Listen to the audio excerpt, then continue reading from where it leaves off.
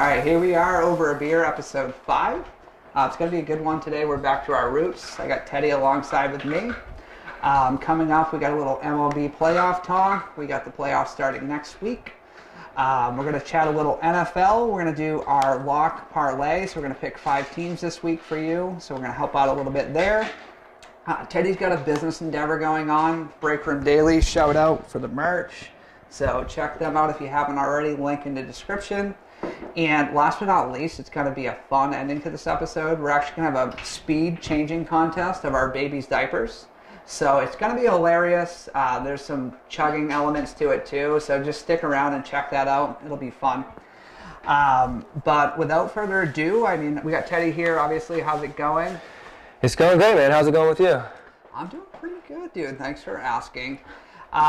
So I actually got a request this week. One of the girls at work, she says, why don't you bring on that hot guy from episode 1? And that was me? So you asked, and I did it. Deliver. I delivered, yeah. I guess I'm the hot guy? I guess so, dude. I was like, are you sure you're thinking episode 1? You sure you got the right guy? You got the right episode? There's only 4 at that point, so she couldn't have missed by too much.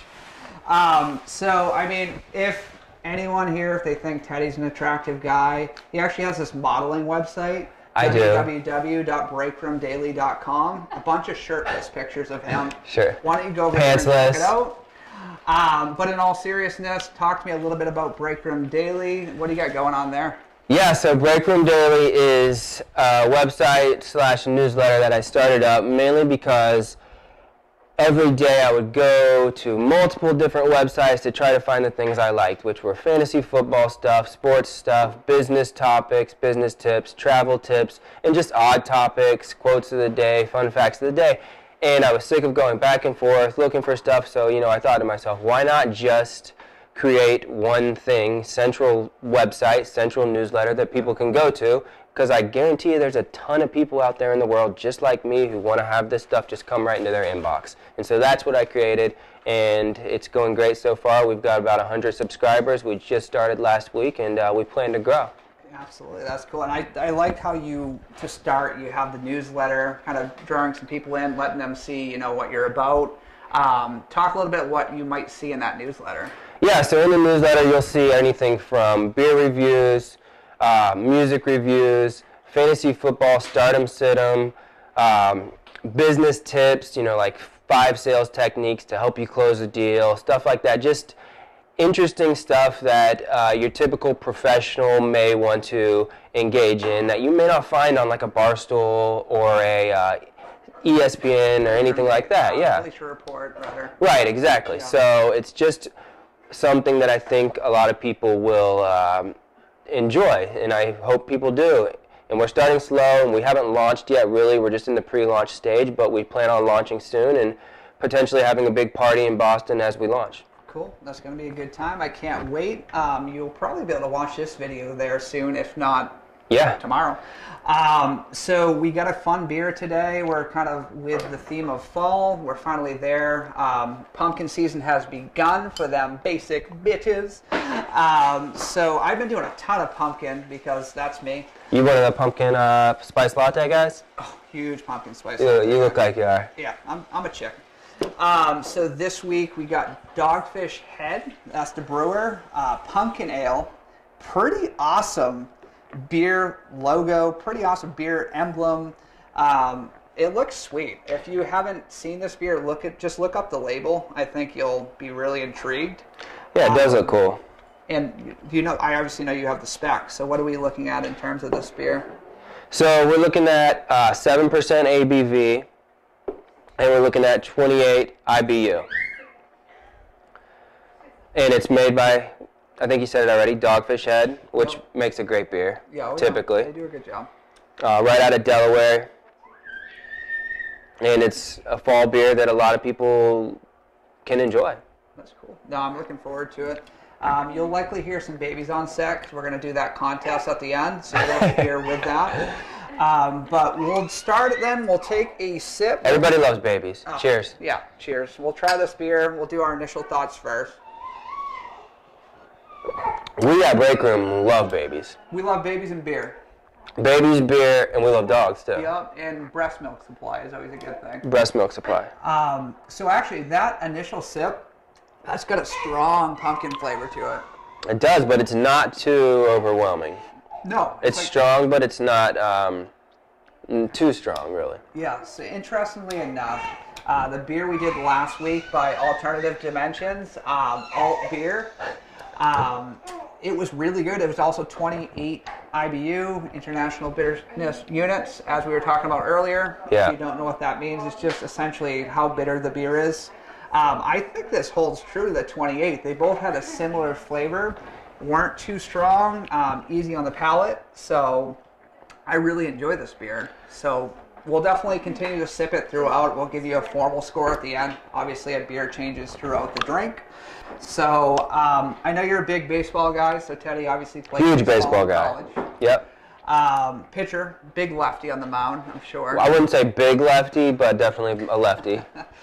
So we're going to preview some of those MLB playoff series. First, we'll just start with the 2 play-in games. So the wild card slots meet prior to the playoffs. The Rays and the Oakland A's, that's the first play-in game for the wild card. And then we got the Nationals and the Brewers in the NL. I think we should start, obviously, in the AL. We're both AL guys. Talk to me a little bit about the Rays and the A's. It's likely going to be Charlie Morton for the Tampa Bay Rays, and then either Mikey Fires or Frankie Montez for the A's. I think they should go with the kid, Montez. He's been having a great year. Who do you like in that initial game? I think I like the A's. They've been really good all season, and I think I love Chris Davis, Marcus Semien have been great. So I do think I like the A's in that. The Rays, though, you can never count them out, man. You know they have one of the lowest payrolls in baseball and still continue to pump out winning seasons, which is incredible. I agree. I had the A's there too. They have multiple guys on their team swinging 30 home runs. Olsen, Semien, Chapman. Yeah, I love that Chapman guy. Chapman's nasty. Oh, that guy can play. The Rays, they don't even have anyone hitting over 280 on their team, so their offense is desolate. I mean, Right. Charlie Morton's a veteran, so you never know. But I do like the A's there. In the second game, the NL game, you have the Nationals and the Brewers. Yep. Obviously, you'll probably see Scherzer for the Nats. Who's been incredible this year. Great. And then the Brewers, my pick would be Brandon Wardup. He's a younger guy as well, having a great year. I think for me, that game, it's got to go to the Nationals, strictly because they have a lot going on for them, and then Yelich is obviously out for the Brewers. Yeah, Yelich out, I think, is a big killer to the Brewers because they really don't have a great pitching staff. Right. And not having Yelich in their lineup, I think, just gives the Nationals that bump up on them. So I'd pick the Nats to win that, too. It's hard to beat a guy like Scherzer, too, in a one-game series. Right, and then not only Scherzer, they've got Strasburg and a couple other guys as well. And then they've got Anthony Rendon in the hitting lineup who's been really good all year. Yeah. I'm going to ask you 2 yes or no questions, and then I'll Hit me. elaborate.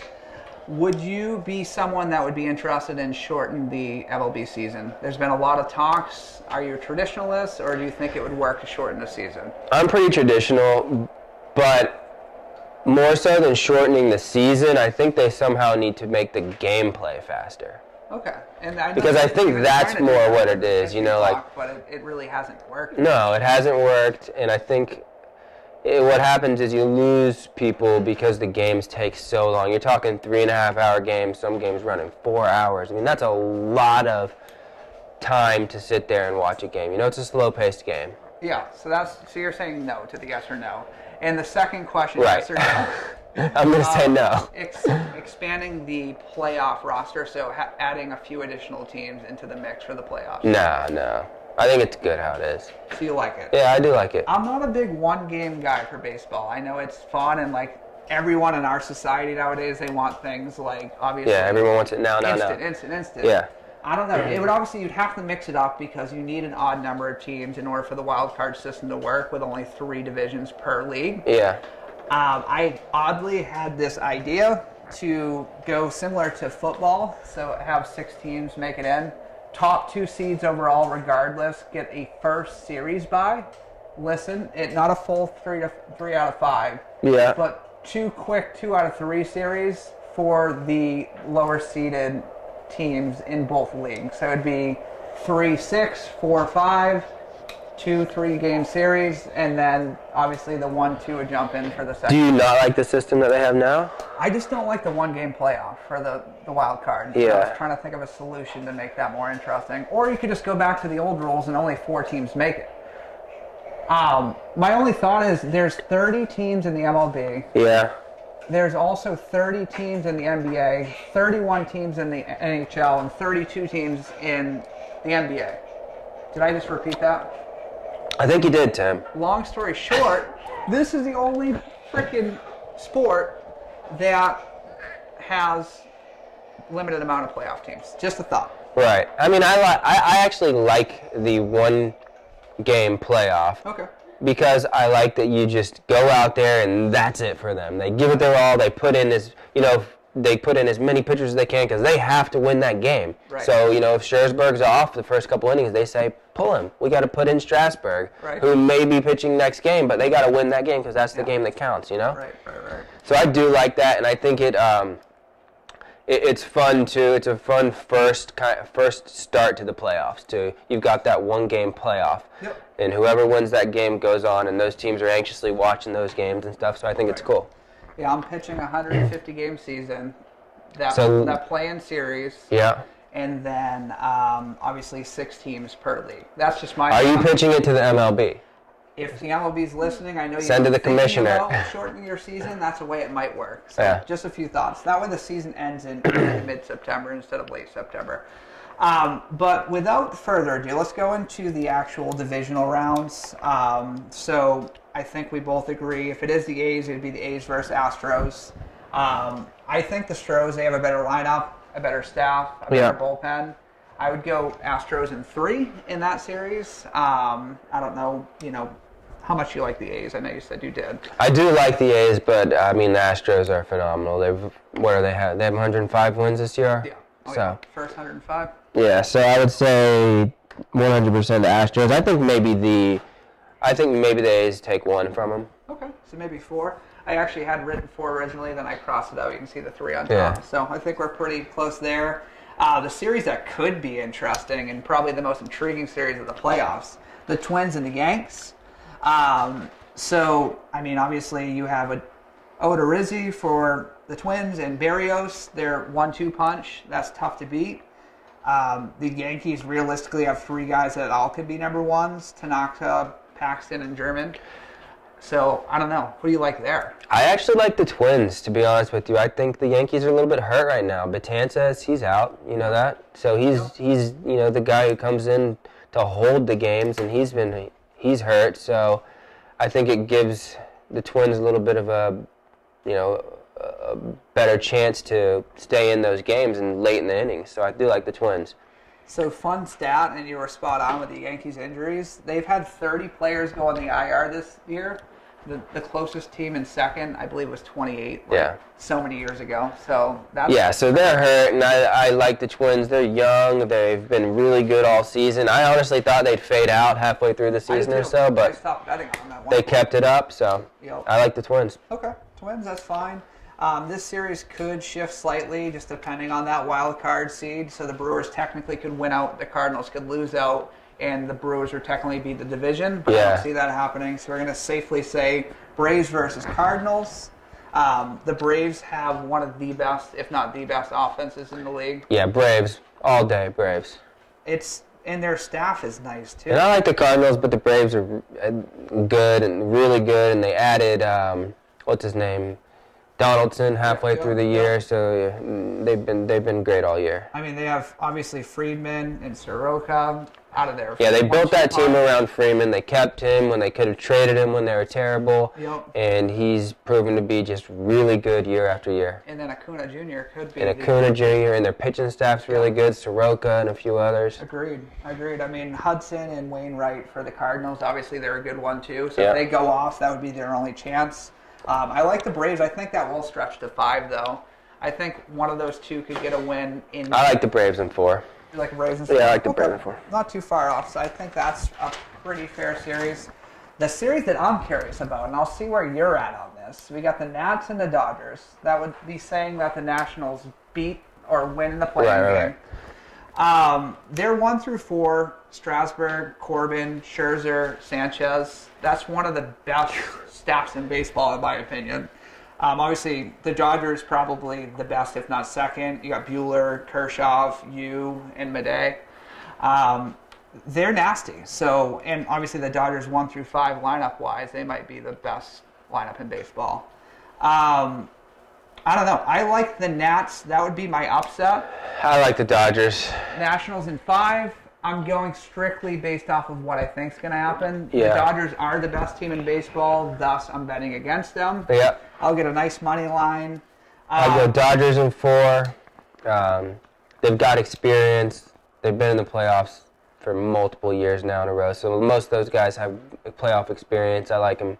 I think I like them going back to the series. This could be like similar with like the NCAA brackets. If the Nationals lose, this pick's going to be a waste of time. Yeah. So, so I don't know. I like the Nats in 5. I just think that staff is great. If Strasburg and Scherzer start to go off, that's a tough team to beat.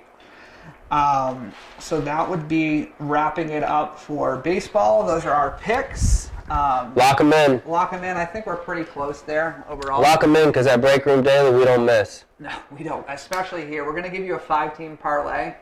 And realistically, if you bet this 5-team parlay, you're going to make some money. Teddy and I do not lose. And that's a complete lie. The first game we're looking at, and this is strictly because it's the Patriots. I always am curious of their money or their point spread, whether it's good or not. We got Pats -7 versus the Bills. What are your thoughts on giving the Bills 7? I actually like the Bills to cover that this week. You do? Yeah. I think the Patriots have been really, really hot over the past couple weeks, and I think the Bills are going to come into that game and play great defense, and I honestly think it's going to be somewhere around like 24-21 Pats or something. Okay, I like that. I mean, the Bills, yeah, their defense is tough to deny, but the Patriots, believe it or not, I believe they're top 3 defense as well. Yeah. We haven't given up a touchdown yet, right. Which is pretty fascinating. So that's going to be a defensive game, potentially. Bet the under there. I bet, I'm sure you like the Pats -7, right? I like the Pats -7, but I'm going to buy a half point. So I think we win by a touchdown. Yeah. And I don't feel good about 7 ever in a line. So right. I'm going to buy either a point or a point and a half, and I'm going to have the Pats in my parlay. So you're going to go, put the Pats in the parlay for Pats -7. Put the Pats into the parlay for Pats -7. Buy yourself a half point. Buy yourself a half point. Or just don't. Or go with the Pats. I think the Pats win by anywhere from 10 to 13. Yeah. I don't think the Bills got an offense, so that's just me. The second game, this one will be interesting. 2 undefeated teams, which sounds wrong. The Chiefs and the Lions are 2-0-1. Obviously, the Chiefs are 3-0. The Chiefs are given 7 to the Lions on the road. I feel like that's way too little for the point spread. How do you feel? Yeah, I love Patrick Mahomes. He's an incredible athlete, a great quarterback, and he's got Kermit. A bunch of players around him, and he makes the plays. So I honestly think, Kansas City covers that -7. But I do think it's a high-scoring game, and if we're talking fantasy, I think I like a lot of the Detroit players to have good games because they're going to have to keep passing the ball. So I like Galladay. I like Matt Stafford to have a good game, too. Yep. Fun fact, this is Pat Mahomes' first games indoors, if you didn't know that. Right, yeah. You know? And he dominates indoors. Did you know that? He's a stud. His last indoor game in college, he threw for, I think, 6 touchdowns. It doesn't surprise me. Yeah. Look what he does outdoors. I would have taken the Kansas City -100 if they offered that line. So I like that cover very easily. So Chiefs -7. I think that's an easy lock. Yep, so love it. Comfortable there. Love that. This one we could potentially have a little bit of a disagreement on. The Browns are heading into Baltimore. The Browns are +6.5. They're, like you posted on Break Room Daily, they're kind of a incomplete package right now, not living up to the hype. The Ravens are on fire. What do you think about that 6.5 line?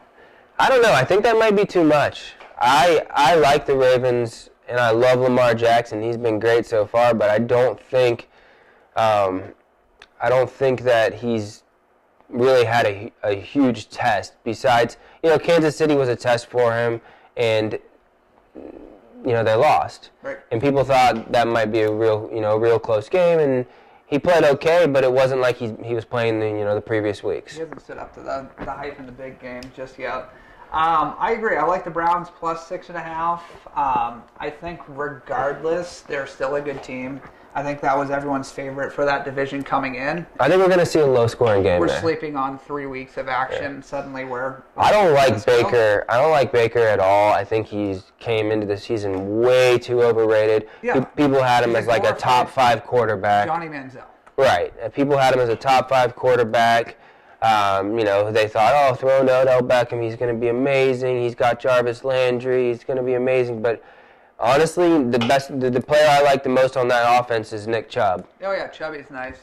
Did you see that funny meme with like the kids with the jerseys?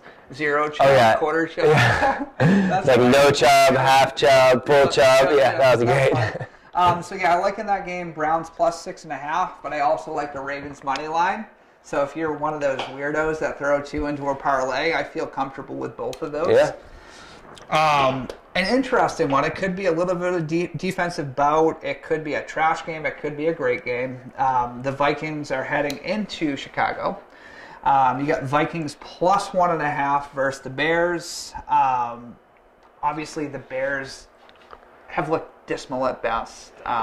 Their record's not really signifying who they are.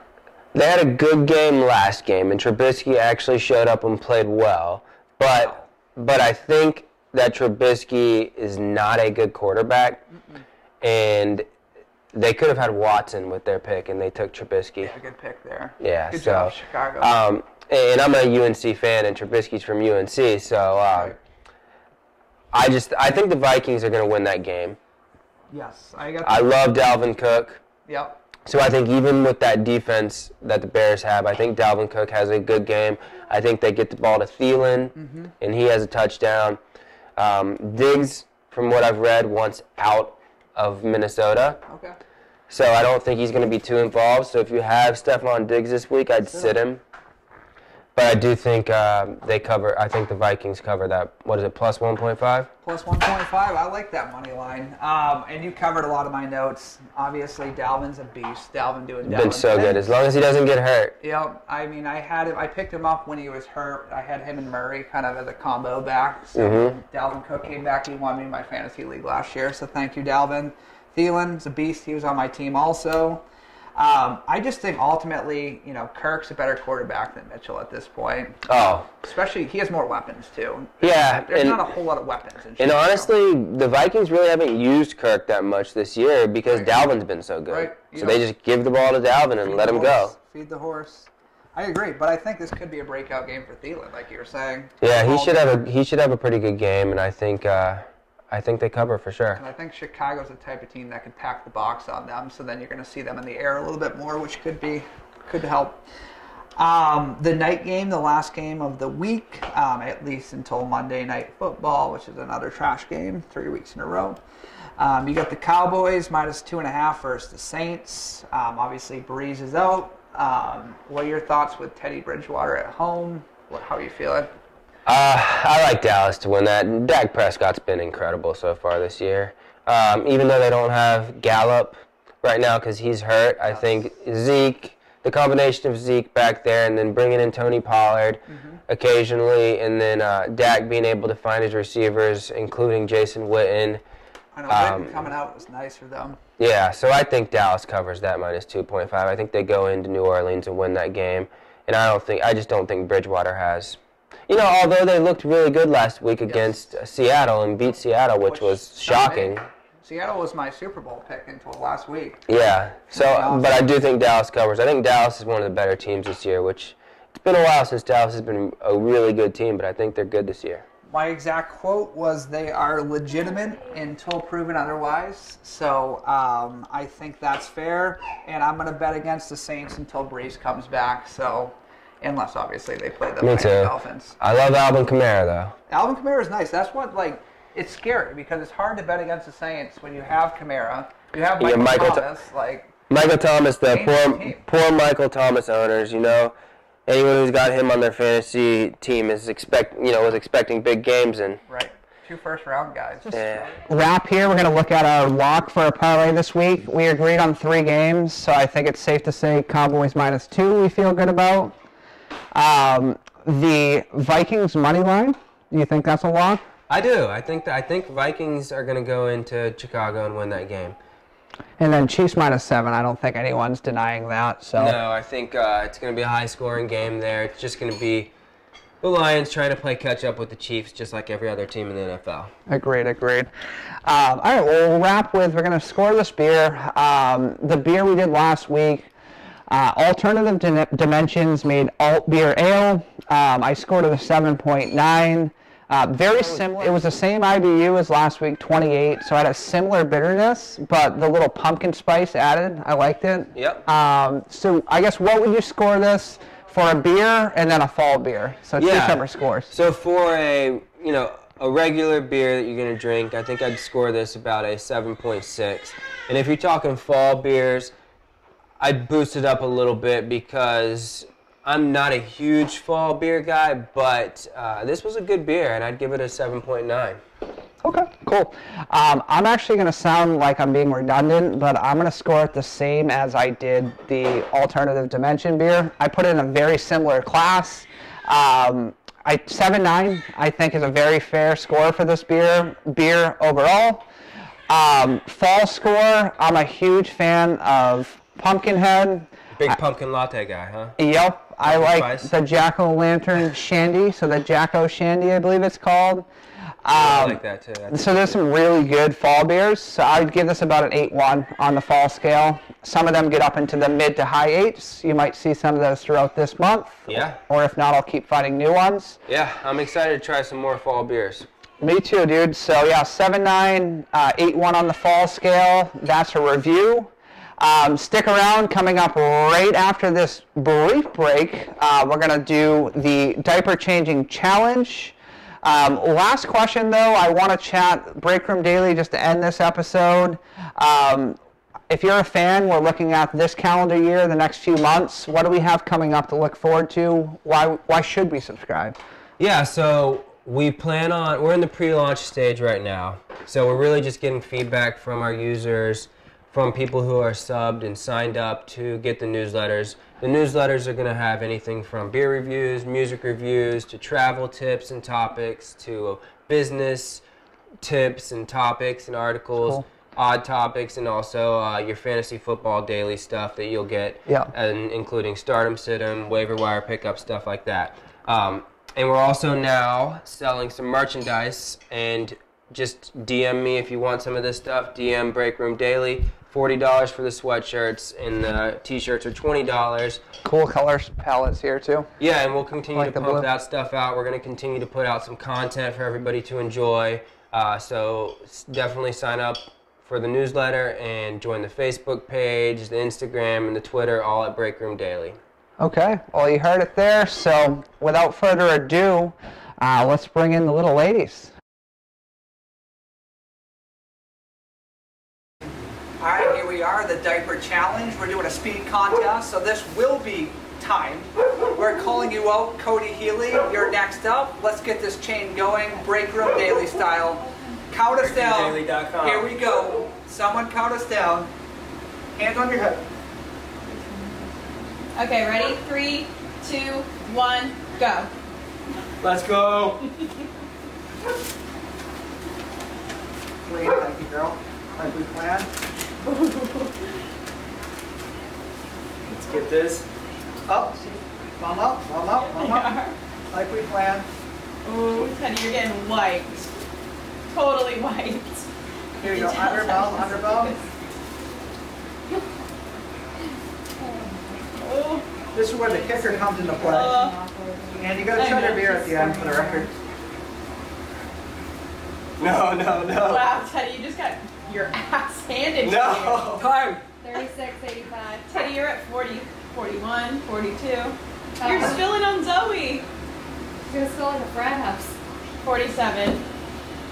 Let's go, Charlotte. Woo. That's why we keep you around, sweetie. Oh. You did it, baby. You had good, tight legs like we And talked you use about. a wipe? Oh, Yeah, yeah. he did. Wow.